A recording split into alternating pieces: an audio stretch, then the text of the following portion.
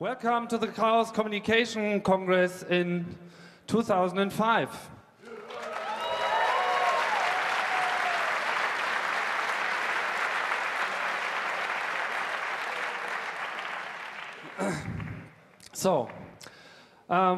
Welcome everybody. Very glad you're here.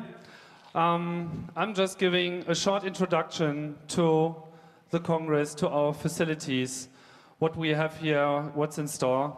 I'm going to talk about who we are and what we are not. Dive just a bit into the Congress history, not too much. Explain the facilities we've set up this year. We tried hard to improve on the last year. And I'm going to dive a bit into the conference program. I'm not going to explain all the talks because it's just far too much. We got 150 talks this year. And, well, I'll show you where you can look for that. I'm also going to point to a couple of projects, although this list is extensive and I'm not able to cover everything like this. And then I will hand over to the keynote speech, which should be the center of this opening. So, you are here hosted by the Chaos Computer Club. And as you might know, CCC is pretty old organization, and we've been here for a long time. This is this 22nd Chaos Communication Congress, and I just saw a video of the second Congress in 1985, and if you compare that to what we have now, well, we came a long way. And still, we are fighting for the same thing. It's still the hacker image in the public that's somehow distorted. So I think it's pretty necessary to always reiterate on what we are and what we are not. And I'm starting what we are not. And we are not criminals. Keep that in mind. Hacking is about freedom, and hacking is about achieving things and understanding the world outside, which is more and more filled with technology. And if you don't understand the technology, you don't understand your world. And if you don't understand your world, you're fucked. So we're not criminals. But we're also not the almighty Übergeeks. Yeah? Although some people probably think we are. And we can get into everything and opening bank accounts or whatever. But that's not the point. It's more, if somebody really wants to explore, if somebody really wants to get into things, then he's probably a hacker. And that's enough. You don't have to be number one in every respect, but it's also always important that you want to get into things, want to understand how it works. And if you do that, then you're a hacker, and then you are definitely at the right place here. And we are not fixing your Windows box.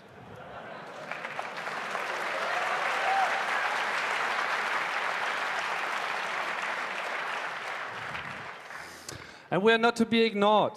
Hackers have a voice, and we're going to show this here in the next 4 days. I'm pretty sure about this. So what we are. We are concerned. Hackers are a group of people who think about how the world works and how it should work probably in a better way. I'm not saying we have a solution for everything, but at least we're thinking about this. And that's important. And we are totally committed to do this. This scene lasts for, I don't know, 30, 40 years. And in this video I mentioned, somebody asked, one of these press guys asked, well, in the future, is this going to stay the same? Are you still going to put the same pressure on these issues? Wow answered and said, yes, I don't see any reason why not. And that's just the case. That's good. And we're furious. We really mean it. We're really concerned about these things, and we have to push hard, and that's what's being done here at the Congress. And we're not holding still. And we're pretty darn serious about it. So, 22nd Chaos Communication Congress. It started in Hamburg in 1984 with a reason, because this is the Orwellian year, and it was sort of the icon, the symbol of surveillance, oppression, and everything. Funny enough, this year is more or less the time that even in Germany we get all these laws and rules that we thought would probably already exist in 1984. Took some time. But these issues are coming up again and again. So in 1984, this whole event was a very small island of people who knew, who had an idea that computers are going to have a really important impact on society. And as you can see, we later on moved to Berlin, and today this event grew to a fascinating event. It was 2 days when it started. Now it's the first year we have opened the fourth day, because we felt it was very important to give enough time to meet and give enough time to talk about these issues. So, what can you expect from the Congress this year? I'm going to talk about where you can get information from, who you should contact if you're a speaker, where you can get your telephone services, and your network services, of course. Very cool. And of course, where you can get medical help if you need it. So first of all, there's the info desk. You find it at the ground floor at B01. That's the place where you should ask first. Whenever you don't really know who to ask, go to the info desk. They might know it. At least they can point you to the right person to ask. That's pretty important. They got lists of hotels, they got maps, they got schedules, they got everything. And if they don't, they will try. And you can also get the proceedings there. And if you want to stay in the gym, you can go to the entrance and get your ticket there. If you're a speaker, head over to the conference room, which is down there, on the left side. B03, that's the point. And that's your first stop as a speaker. You get all the support you need, and please make sure that you check in there first, because we want to know that you're there and want to make sure that you have everything you need. You can also use the speaker room to make dates for interviews and such. This is also important for other people. It's not the info desk. Only go there if you really have something that's related to being a speaker. One of the more important facilities is the POC, the Phone Operations Center. You might already have known about this, heard about this. You can get your DECT handset and go to the registration there, and then you have a phone book, you have free dial in, you have free dial out as well, over the internet. Totally modern. And you can also listen to lectures on the phone. So in case you're missing something because you're stuck in a talk somewhere, you can use your telephone. And if you don't have one, get one. Over there is a supermarket, electronics store. You can get there, and I heard you can return it if you don't like it.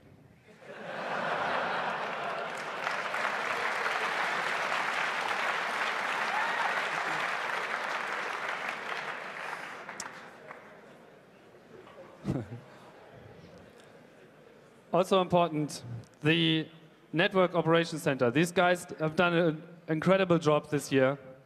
You all know that there have been issues with networking from Congress to Congress, and that's because it's not an easy task to provide a well-running network for such a large crowd of people, where 80% is always trying to get around anything. So there's a wired and a wireless network, and from what I know, it's working since yesterday, and it's working well so far, which is really cool.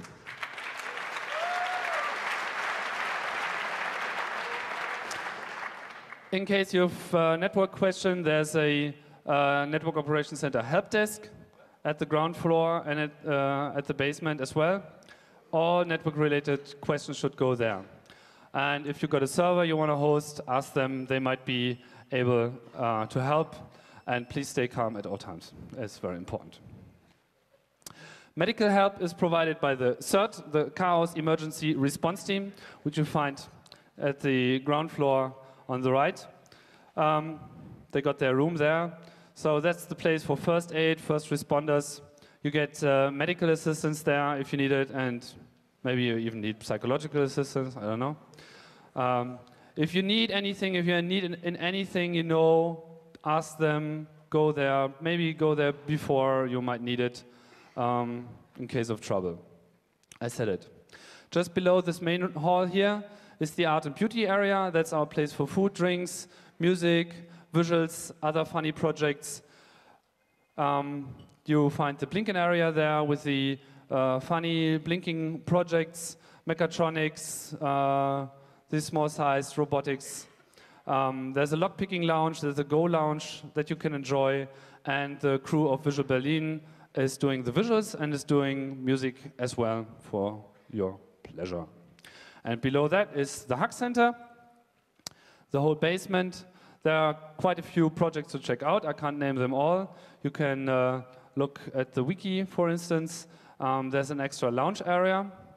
This time, I hope this will be well received. There's also an open workshop area, which I'm going to mention later on. And of course, beware of all the cabling and the evil hacksaws. So, where can you get information from? Online. From the public wiki, that's the most important point. Everything is there. And what's not there is probably mentioned here. The events weblog will be filled during the Congress as well, and we are using this to point you to very important stuff. So keep subscribed to this events weblog, and keep subscribed to it even after the Congress, because we're going to use this outlet for all the other upcoming events of the Chaos Computer Club in the coming time. Of course, there's the Fahrplan, our schedule, also online. We had some changes to the Fahrplan already. One speaker couldn't come. There was a slight change. So just make sure that it's actually what you think it is from looking at the booklet. It's 95% okay. And the changes are not dramatic, but just make sure you've seen that. There's also an RSC backchannel system. So for every talk, there's an online channel, RSC Congress CC/CDE. If you are logged in there, you can always see what's coming up. So you'll have an automatic notification of upcoming events. And you can also talk. So there's one channel per room, and you can just talk to other people about the talk. Also, there's the OLSR community over there, showing their wireless stuff. Wikipedia has joined us again over there. The Vauland Foundation you find in the basement. There's the BSD communities around, and a lot more. I couldn't name them all. Check out the wiki, as I said.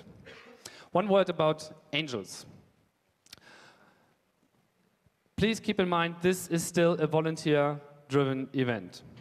I know we have raised the prices because we had to, but this would cost a lot more if we wouldn't have the support of a huge number of volunteers. And what's most important is the work of the Chaos Angels, all the volunteers that actually help out here at the event itself, not only the volunteer effort that's being put inside.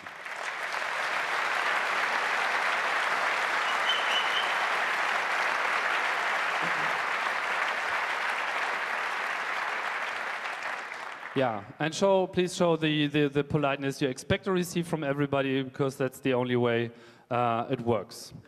And also, you could be one. We're still looking for people to help out. There's the angel room in the basement, and there's also another volunteer meeting if you want to help us with announcing talks. We still have some slots to fill there. There's a meeting. Oh, it's actually not room 2. It's the speaker room. Sorry, that's a mistake. Okay, regarding the conference program, this time we have 4 lecture rooms. Last year we had 6, and we had to reduce that because it was just getting out of hand. We had too many people in the rooms. I'm still sure that everything's going to be crowded, so don't complain. There's just no other way. I mean, this building has its size, and we can't expand it on demand, unfortunately. Everything starts at 11, so we shifted everything a bit 1 hour. To accommodate for the usual sleeping practices. But we have included 2 breaks this time in order to give you more room to meet with people and have a break from the conference talks. And keep your phones off during the talks, please. Yeah, there will be some additional, thanks. There will be some entertainment program here in the night as well. So if you want to just see a movie or something like this, yeah. And I also mentioned it, we got the proceedings. I don't know, anybody got the book in his hand right now? No, the proceedings, the big one. That is this big black book. It contains all the papers that we received. Go and get one. There's also two kinds of special events that we didn't plan ourselves, the lightning talks and the open workshops. Lightning talks start every day at 4 p.m. and that's just an open thing, 9 talks, each 5 minutes. If you still have something to say, there are slots available. You can just put it into the wiki and you're done. The third day, we've left open the third day until today, so now registration is open for the third day as well. If you have a good idea what you want to talk about, go get to the wiki and get your slot. There's also the open workshop area at the Hack Center. Same thing, there are open slots if you want to do a workshop, 1 hour, 2 hour, no problems. There's this free table space you can just use. Go ahead and be the first one in the wiki. Okay, some recommendations on how to behave. Please, no smoking inside the building. We had a huge problem with smoking last year, and we had long discussions about this. And we're just going to try it. We're not pushing this hard, but just think about it twice, go outside and have your smoke outside. I think this will be good for everybody.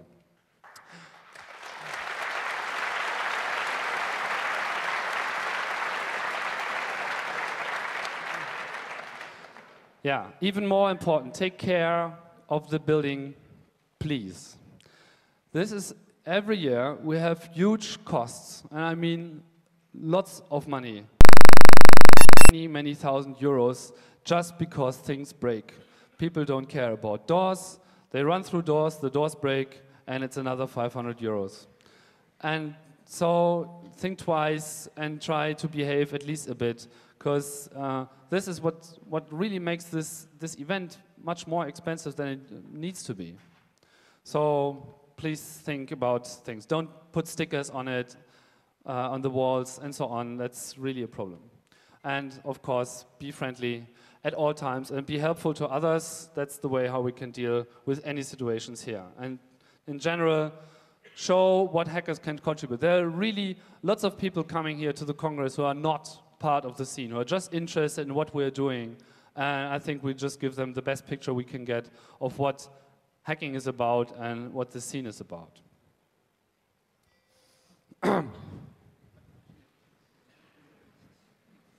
Now I really need to look furious. Digital incidents. Oh yes, we had them, especially last year. You might have heard about it. And our reaction usually is, oh no, not again. You know. So if you are exploring and if you really think you have to do something, keep in mind that this can really be very, very nasty for us, and it can be really nasty for you as well. So if you're out there hacking, please switch on your brain before you switch on your computer. Just do it. The Congress is just not the place to explore all kinds of well, it's probably the place for exploring hacking practices, but do it on the test bed, do it on your machine, do it on any other machine that's provided by others, just to do that. But just don't, you know, just don't. It causes so much trouble for us as well. Last year we had just one day, the organization was just busy one day dealing with that. There are really other things we have to do here. And also keep in mind that we can't stop the authorities to use their authority. Yeah? They're having an eye, and we can't stop them from doing so. But just in case something is going to happen, we have opened the Hacker Ethics Hotline.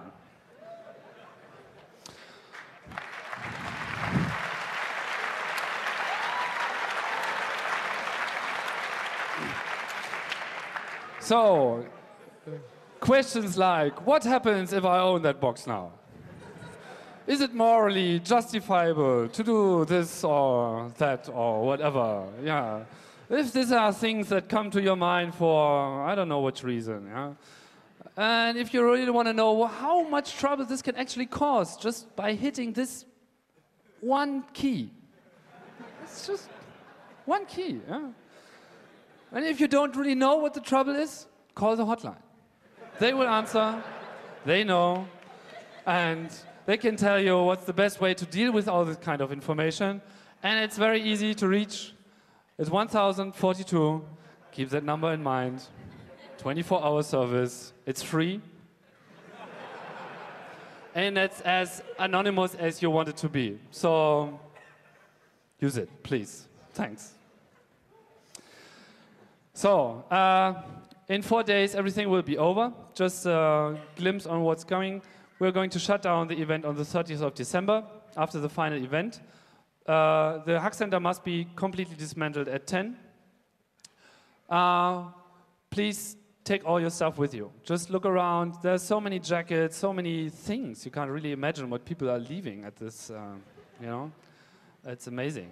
There's going to be some kind of lost and found service by us, but only in January. So if you lost something and you miss it, try to contact us as early as possible, because otherwise we're not really able to keep all this stuff around. We're probably going to donate it or make use of it.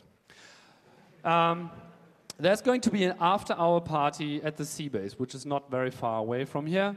So at the last day, if you still want to stay in Berlin, if you still want to stay with us, this after-hour party is for you. So, thank you. Thank you for your interest and your support.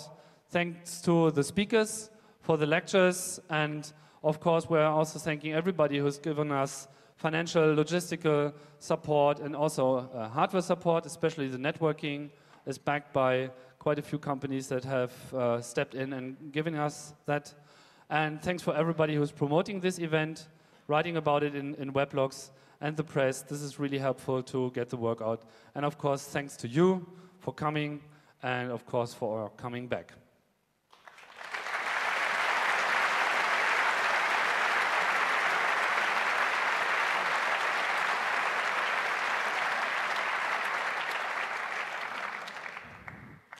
And there's one more thing. We've got a keynote. And we were thinking really hard about who we want to have. So many bright people outside. So we made a list of what we wanted. So we were looking for a keynote speaker that really fits our program. So made a list of qualifications that should be met. And we thought what would be cool was must be able to run a nightclub. If you've ever run a nightclub, you know, that's really hard stuff. If you can deal with a nightclub, you can deal with a lot of things. Also, you should have experience being a disc jockey, which makes you really relaxed. And, of course, university dropouts, totally preferred.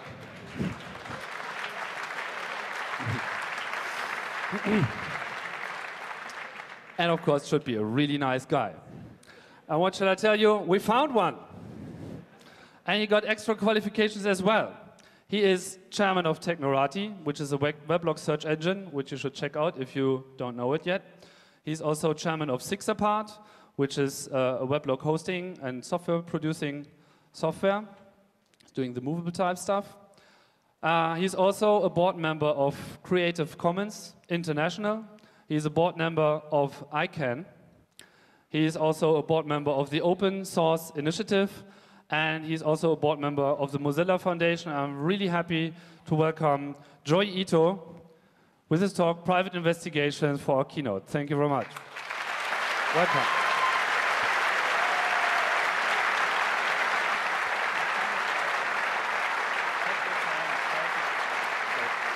Thank you, Tim. And I was here last year, and I begged Tim to let me come back, but I didn't have any special hacker qualifications, so he gave me the keynote, I think. And actually, there was one mistake that I didn't catch, but on the slides for Technorati and Sixapart, I'm head of Japan and an investor in the United States. So I was reading the program and looking through all the things and thinking about what I was going to say today. And Tim's slide about we're furious and we're really serious is actually really important. You know, I like to try to make the talk very fun. Last year with Creative Commons, I showed funny videos and stuff like that. I warn you, it's not going to be that fun because the topic this year is actually quite serious, and it's actually quite a serious time. And a lot of the talks throughout the days will have a lot of detail on a lot of the things that I talk about. And I really urge you to think about what you can do and how you can participate when you attend these talks. And if I can reach. And I know there's a back channel for IRC. I don't have a network connected here, but this is a thing that we're doing. It's an open source project called Synchro Edit. It lets you kind of in real time edit a document together. It's very, very buggy. And if you want to crash it, it's really easy. It's not a challenge. Please don't try. But basically, there's an outline of my talk and things that you can contribute to the page. And so if you have any ideas, any thoughts, any comments, please contribute to that page. I'll try to get back to you. I'll probably put it into a blog post at some time. And any thoughts on the software would be great, too. So first of all, I think that I would like to start out by talking a little bit about why we're here.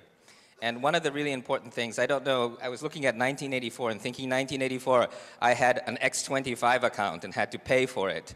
I couldn't connect my modem to the phone line unless it was approved by the telephone company. I had a token ring card. You know, I had all these things that required permission to hack, that was regulated, and everything was run by big computer companies and telephone monopolies. And back then, the only search engines we had was the address book and dialog databases. Okay? So everything happened in the center of the network. Nothing happened on the edge. The network was closed. And since then, the network has become more and more open at every layer. And the places that are standing in our way right now are the big monopolies. So it's the Microsoft, some of the telephone companies still have some power, and others. But generally, the network has become more and more open. But I think that there is a huge risk that the network will get closed again. The worst case scenario that I see for this open network is that within several years, the internet will be run by the ITU, Microsoft will have a trusted network that you have to access, and the telephone companies and the cable TV networks will join together and make the internet look like a cross between telephone and cable TV. And this is a real risk. And so I also think that the open internet is probably the center of democracy in the 21st century. Because I think that the revolutions that we used to have in the past were fought with pitchforks and guns. But today, revolutions happen through information. We see this in terrorism, we see this in developing nations, and without open access and voices for information, you can't cause change in the future. And the only way to allow a bottom-up and edge-driven process is to preserve the open network. I think the open network is more important for democracy than the right to bear arms or the right to vote. That's my opinion.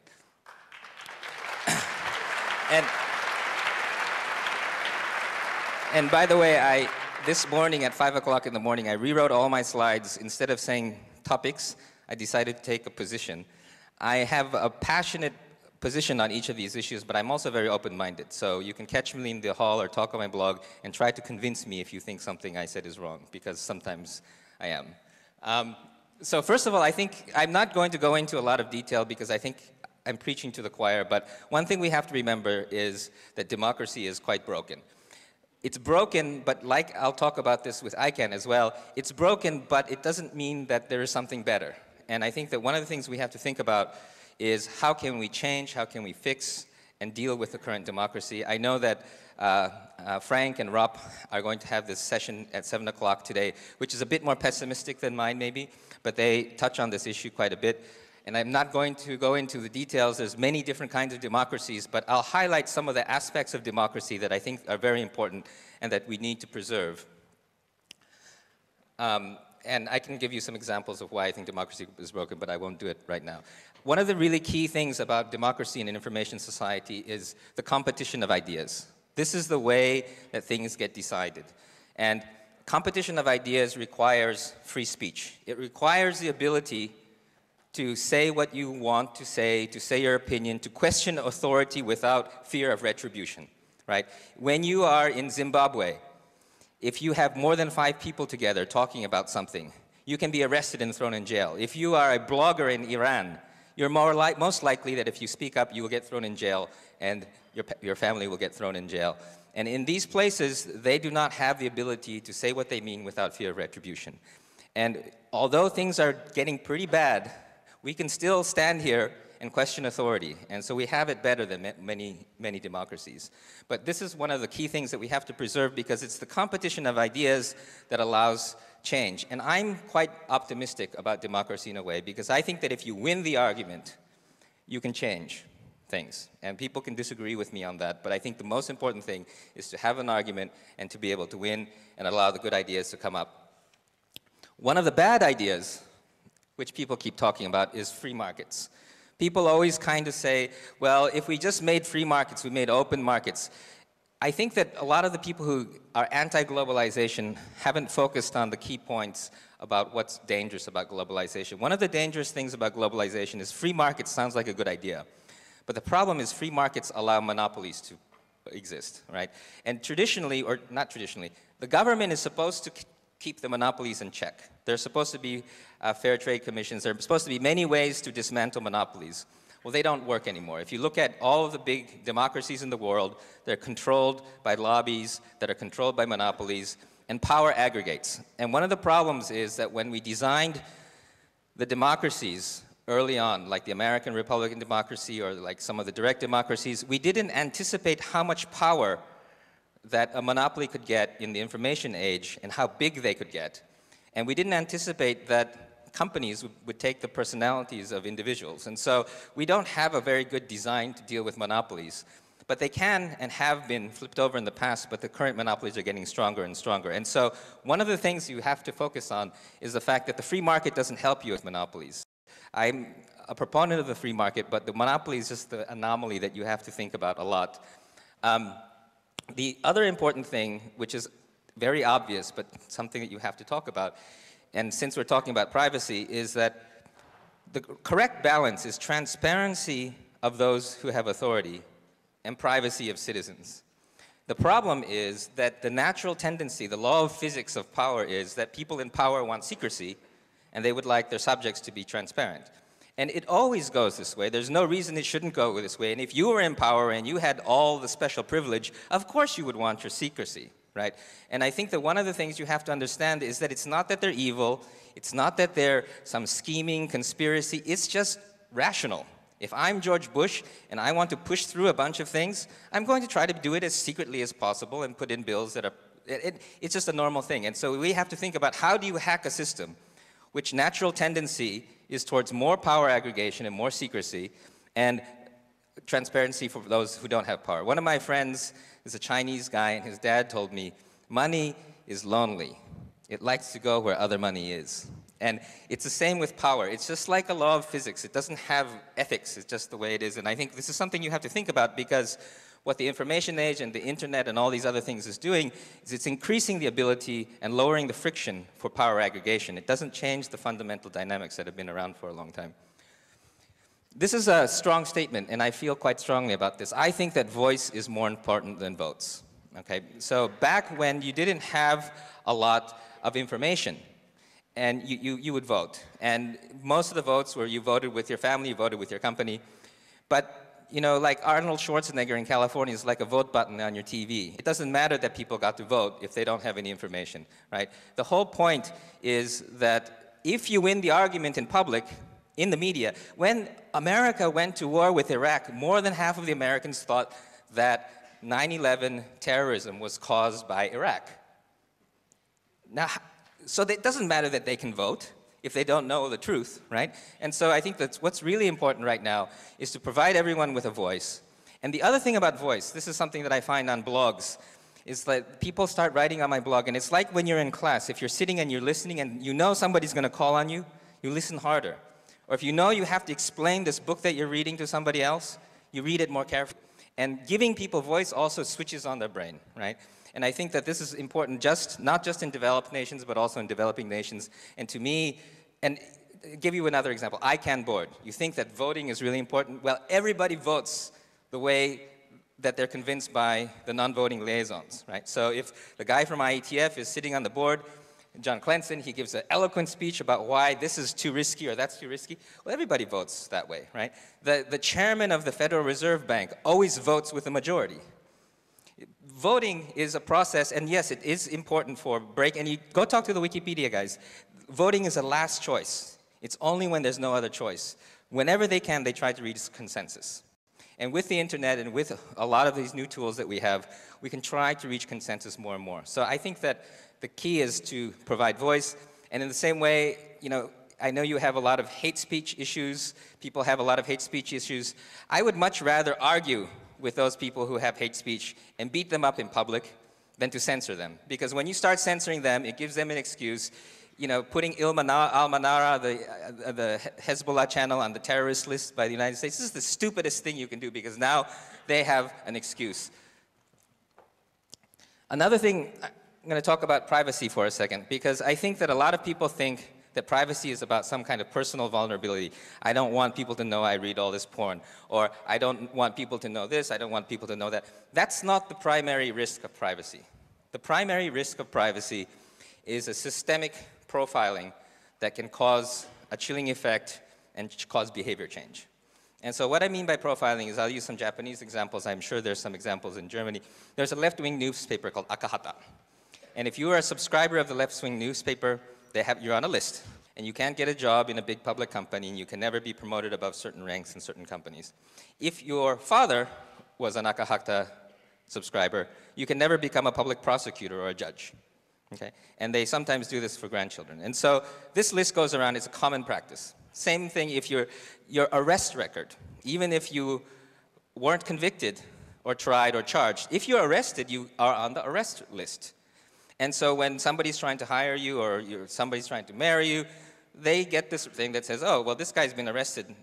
And if you think about it from the perspective of somebody who's profiling, it makes total sense. Statistically speaking, people who have been arrested are probably more likely to be arrested again than people who aren't. Statistically speaking, people who subscribe to the left-wing newspaper are probably more likely to blow something up than if they're not. And the thing about profiling, which is really important, again, I'll get back to this point, it's not about being evil or anything like that. It's, if I can have as much information as possible, what would I do to make it statistically better for my organization when I'm hiring people, when I'm letting people into my country, when I have to beat the shit out of somebody? What do I look at to make this a fact? And so now you think about, okay, well, if the United States government came to the Japanese government and said, okay, we are going on high terror alert. We want the list of likely to be terrorist Japanese. And so this would mean that people who have hung out with these groups, people who have gone to school with these people who spend more money on this kind of thing, people who rent this kind of movie, and then you create a profile, and they would make a list, and they would not let them in the United States. And maybe they would arrest the top 100 of them or something. But for them, if they can catch one bad guy and maybe piss off 1 million Japanese, maybe that makes sense. And it's the cost of false positives. It's also a lot cheaper when they're not your own countrymen. But the thing that's really risky here is, if you think about it, for instance, Donatella, who spoke here last year about Arab media, well, I don't want her sending me SMSs anymore. I have to be careful about what I say. Maybe next year I have to worry about coming to this conference, because every single little thing that I do, that maybe they'll start harassing me going into the United States. Maybe this will hurt my children's ability to get into a good school. And this chilling effect on what you say and what you do damages this whole concept of competition of ideas, the ability to speak freely, the ability to behave freely, and the ability to be the hacking open thing. And I think that cost, a lot of people say, I don't need privacy because I don't do anything bad. Maybe none of the people here say that. But the thing is that's a stupid excuse, because what if you come up on something that you find out, you're a whistleblower, or you find some fact that needs to go out that will get you on some list? These profiles will prevent you from trying to do that. The other argument that I hear a lot is, well, all the information's on Google. Well, no, it's not categorized in the same way. So the Department of Homeland Security is making a schema for profiling to make it easier, okay?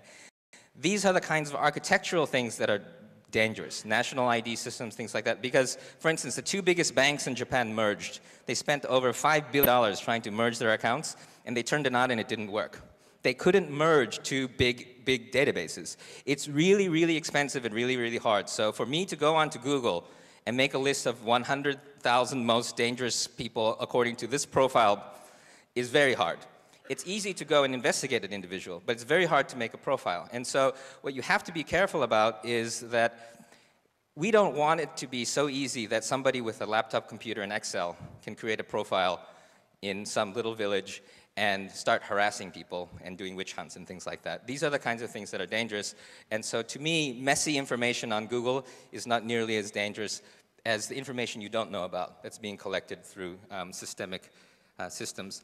And one last thing is, I know there's a session on the EU Data Privacy Act. This is something you really need to think about because a lot of the core principles of the EU Data Privacy Act were back in the mainframe days when the data was just sitting there in this hard disk and there were no copies anywhere. So you can say, you have control of your data, you can erase it. Well now, the minute you create some data, it's everywhere. It's never gone. It's like pollution, it's like radiation. So it's more about the freedom not to create information, not the freedom to control the information that is created. So I think you really need to think about it. And this is where the hackers come in, because the people who are passionate about privacy often don't have any computers, they don't understand how the network works, and the laws are written in really stupid ways. The other thing is ID systems. I'm not going to preach here because I think people mostly agree with me, but a lot of people want to make these national ID systems and things like that. I would really want everyone to argue against this. I've never seen any data that shows that ID systems prevent crime. Every single criminal I know, and I know many, has a fake ID. Duh. And they also talk about profiling and going on airplanes. Well, I think Bruce Schneier wrote about this. Well, if I am a terrorist, first of all, I have a fake ID. The second thing is I would go on the plane once without a bomb. If I don't get flagged, I try it again. When I'm comfortable that my profile is not matched, that my ID is good, then I carry a bomb, right? This is much more secure from the terrorist perspective than the old days where they kind of like checked you out and you weren't sure what kind of guy you were going to get. It's this kind of systemic profiling and IDs that I think that law enforcement gets they get excited about these technologies because it sounds good. But the problem is, for fake IDs, the weakest link is the guy who issues you the ID, and if they are a bribable person, and almost just about anyone is bribable, you can make a fake ID. It's a weak link. And the problem is you get these smart cards and biometrics and blah, blah, blah, and everybody starts to feel really secure. But what happens is they build all this stuff around it, and they just make a very secure network for people who spoof IDs. And so you really have to be careful who is your target, and what happens is that more and more the average citizen is losing their privacy, is losing the ability. Think about it too. I mean, back when your ID was like a kind of a piece of crap, if somebody stole your ID, they couldn't do that much with it. But now, if you've got all this stuff built around your ID and somebody steals it, it's really, really hard to get back because people trust it. And that's really the important thing, is I don't want people to trust these ID systems. And a lot of it is just run by companies who want to make money making these IDs. Anonymity, this I think people probably agree, but I would just say it very strongly, is I actually sat in the airplane with the head legal guy from the FBI and had a long 15-hour conversation about this. And he kept arguing that because of things like Whois and these databases, he was able to actually save some woman who was kidnapped because they could trace the email and they saved the woman's life. And because of that, he argued that it's good that we can trace people. But for every woman in Florida that gets saved because she's kidnapped, hundreds of people in Zimbabwe and Iran are being killed. And if we think about developing nations and we think about the ability to speak without fear of retribution, anonymity is essential. And it has a lot of costs, and people will argue all kinds of things, but I think we really need to protect it. One other thing is, you're all hackers. I bet everyone here knows how to be anonymous no matter what kind of technology they make. Right now, you can spoof your MAC address, you can do whatever you want. So anyone who has enough money can be anonymous anyway. It's like my ID thing. And so what you're going to get is going to get the lame people who don't know how to be anonymous, the average citizens who are fighting for their human rights, but you won't get the professional terrorists and the professional criminals. They will always be anonymous. And so that's the other thing, is it actually doesn't really work, technically. That's a hard argument to make. I was arguing with an American senator the other day, and to him, he just said, no. He shook his finger at me, and he said, the days of the lawless internet are over. And he was really passionate about it. And And I found out he doesn't even have a computer. So, but he was serious. And the problem was he's getting lobbied by Hollywood. He's getting lobbied by law enforcement. He's getting lobbied by everybody who says that anonymity is a problem. If you solve the anonymity problem and force people to have licenses to use the internet, we'll all be safe. And everything points to that, so it's something that's being chopped away at. I don't know if you know the word boogeyman. It's kind of a English, weird, colloquial word, but it's kind of the scary monster that the parents use to scare the kids into behaving. It's like, beware the boogeyman. And so what all of these guys do is they have their little boogeyman. So Hollywood and the big software guys always talk about, well, sharing is stealing. And if you steal, that's bad for the economy. We can't make business. And in fact, Hollywood said that software pirates feed terrorism. It gets all linked together. But this is one of the big boogeymen. So when you talk about open source and sharing, they'll always make you look like you're anti-business or you're a terrorist or something like that. The other boogeyman is that terrorists and child pornographers use the internet. This was a big one. Over in March 11th, we had a conference at Madrid. It was 1 year anniversary of the terrorist attack. And Kofi Annan and everyone was there. But this is like a big theme. People really think that if they shut down the internet, terrorism and child pornography will go away. And I think that the problem is that you get, when you, like a politician gets up and says, well, we want this, so you must be for child pornography, or you must be pro-terrorism. And it's kind of this rhetoric that's very difficult. But this is what you are encountering or will be encountering. The other stupid idea is the idea of the intelligent network. Telephone companies say, oh, well, you can't do voice over IP. We need quality of service. Or you're going to get so much, the children will be exposed to all this terrible content. But all kinds of the network guys are lobbying to try to make it sound like we need an intelligent network, when in fact we just need them to push the bits. And they just want to make some money back. This is the other bad idea. So let me talk a little bit about, without it just pointing out the problems, some of what we can do. And again, in Rob and Frank's talk, they have a lot of what we can do, which I think is really important. And I'd like everyone to think about what we can do when they listen to people's talks. And one of the important things is that copyright and a lot of digital rights management things are hampering the ability for people to share content. And one of the key elements of free speech is the ability to transmit and have discussions and things like that. The big problem is a lot of constitutions in a lot of countries protect the press. Because back in the old days, presses were people like individuals who printed things like Thomas Paine. They were more like bloggers. But now they're multinational corporations that really don't need protecting. But one of the things that they use is they use copyright, because they treat all content as if it were some commercial product. So one example is Greenwald, who's a documentary producer, wanted to get video clips of George Bush for his documentary to do a critique. And NBC, I think it was, said, oh, we can't, it's copyrighted content. And the problem is text. We have a long history of using text for doing free speech and having discussion. In most countries, text is fairly protected in terms of the ability to have some kind of fair use. But video, for instance, is very difficult. And if you look at all the cool movies, the political messages on the internet these days with video, video is a really important part of the message. Podcasting is an important part of the message. You can't even sample a sliver of a song, at least in America right now. And so one of the things we need to think about is how can we create Creative Commons, I talked about last year, is one idea to make your content more open, licenses. I don't have it on here, I have it on a different slide, but Wikipedia is another example, blog is another example, but I'm not going into detail here, but the copyright is one of the things that's holding back free speech, and we need to remember. We need to keep the network open, and we need to keep the network one. And anyone who's an anti-ICANN guy, we can have it out in the hall later, but I will say that there are many things that ICANN needs to improve, but it is somewhat unilateral because of a momentum that they have from the United States. But there are only a few Americans on the board. 8 of the 15 are independently elected through this fairly open process, open enough for somebody like me to get in, right? I can say whatever I want, and anyone can show up, take the public mic, and speak, and there has to be a response. And it still has many problems, but if you compare it to the ITU or there's a session later on the WSIS process. If you look at the process that the governments use, where it's one country, one vote, a lot of it is about diplomacy, and these votes are often captured by telephone monopolies. Go to an ITU meeting and try to decide whether you would rather have these guys running it or not before you decide not to try to fix ICANN. ICANN, I think, is fixable, and it requires participation. And the other thing I would say, because I know Andy was on the board and other things, it's changing. It's changing a lot. And if you participated several years ago, try again.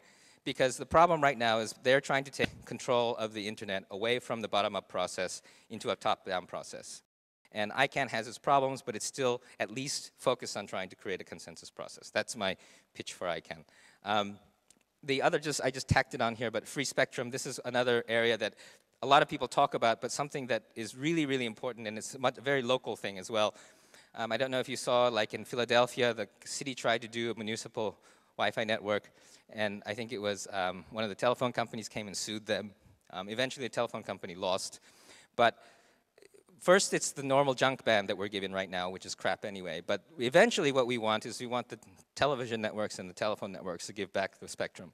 And this is something that's quite political, but really, really important for creating an open network that's not controlled by television companies and telephone companies. And I think supporting open source and free software and sharing, this is, again, something that you have to think about in a daily way. And what's important here, I think, is that a lot of people seem to think that that open source can't be business, that it's stealing money from artists, or it's stealing money from people who have spent so much time on their inventions and things like that. Well, there are people who make money from open source. There are ways that, like the French, I don't know if it's a good idea or a bad idea, but this new bill about taking a tax and then allowing P2P, we need to experiment with some business models, and we need to prove that there are other ways to do innovation other than the old idea of only innovation. Because if you look at intellectual property law, the idea is that innovation can only happen inside of big companies, and that it's protected by intellectual property, and that software patents and things like this prevent people from stealing ideas. Well, if you look at the open internet, almost all of the good ideas started outside of the big companies, and even the big companies, the smart ones like IBM, are giving up their intellectual property. And so this whole idea of sharing is bad for business, or sharing steals jobs, or sharing steals value, we need to show that this isn't true and make it more than just a political movement. That's why I'm doing a lot of work in the business side, because I want to convince the corporate executives that, no, we're not here to be just anarchists, well, not all of us, but that we're actually trying to contribute to society that's going to flourish. And I think that, you know, we have to have good examples for this. Global voices is really important. And I think that people always say, oh, there's digital divide, blah, blah, blah, blah, blah. Well, even if there's digital divide, you can have intermediaries. You can have people who go, like Witness, that creates documentaries with these people who write blogs from these countries, and amplifying the voice and helping people who translate. Creative Commons is one good way because it allows people to translate without asking for permission. But we really need to make this a global network because our problems are global, and it's really, really interesting what some of these people have to say in developing countries. And also, I mean, they're not developing countries really, but in Europe, you have this whole communication with Eastern Europe that still needs to happen, and I think that a lot of this amplification is important. One really important thing, and this is kind of in response to the article from Frank, I think many people have an overestimation of the power of these conspiracies. I've given talks at the Trilateral Commission, which is considered supposed to be a really scary place. It's not. It's just a bunch of really powerful people who sit around, and they talk like normal people and make decisions like normal people. It's the same at Davos. It's the same in these big country bureaucracies. Actually, it's more like the movie Brazil than it is like 1984. And the thing is that there is a natural inertia for things to happen. Like I tried to stop the privacy, I tried to stop the national ID bill in Japan, and I got 80% of the public, all the media, more than half the politicians to vote okay for my moratorium until the privacy bill was passed. And it went through anyway, and I tried to find who was the guy who pushed it through and everything, and I finally talked to one of the politicians and said, oh, it just went through because it would have been too confusing and disruptive if we stopped it, even though we all agreed it was a bad idea. And this is what I mean by a broken democracy, and this is what I mean that there really isn't a conspiracy. There was no person, that was why it was difficult, there was no person who was out to do the national ID. it just became a $300, $600 million project that just started rolling along, and you couldn't stop it. It's like a tanker with the driver dead over the wheel. That's what we're fighting against. And we're fighting against momentum. We're not fighting against really smart people with lots of information. And actually, we're smarter than them, which is another thing that's important. We have less power, but we're smarter, and we can coordinate better. And I can say anything here because I doubt any of them will be watching this video. And I think that really, I would like everyone to have the guts right now to question authority and hack the system. I'm in a lot of these places, and they need this kind of input from the outside. They need conferences like this. They can point at and say, look at all these smart people are saying this. They need people to argue with them. And it's really not the right time to roll over and give up. As Tim said, be furious, be serious, be angry. Fight for things, and you'll get them. And I think that you do need. There's a lot of tutorials during this week on how to be tactical, how to hack the system. But really, it's the time isn't to sit around and give up. The time is really, and really the point is to question authority, because a lot of the smart people who have authority, at least the good ones, are questioning themselves as well. And so they would like to hear, not all of them, but some of them would like to hear. So anyway, I'm going to try to stop now in case I have time to get some discussion and allow people to have their free speech. Thank you.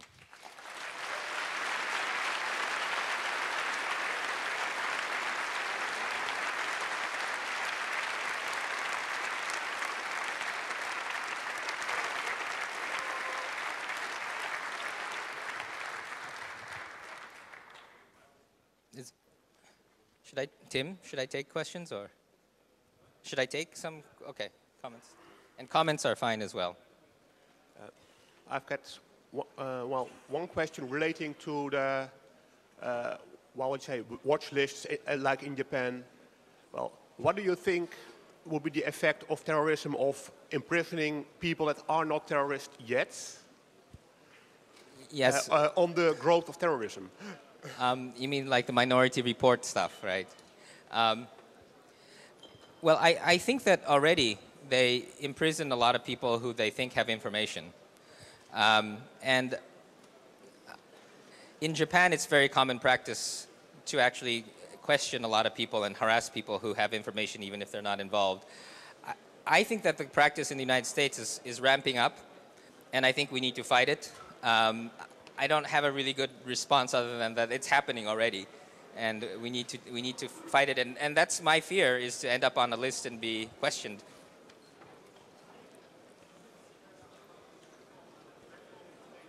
Okay. I guess everybody's leaving, Tim. Should I switch with the next speaker? All right. Thank you.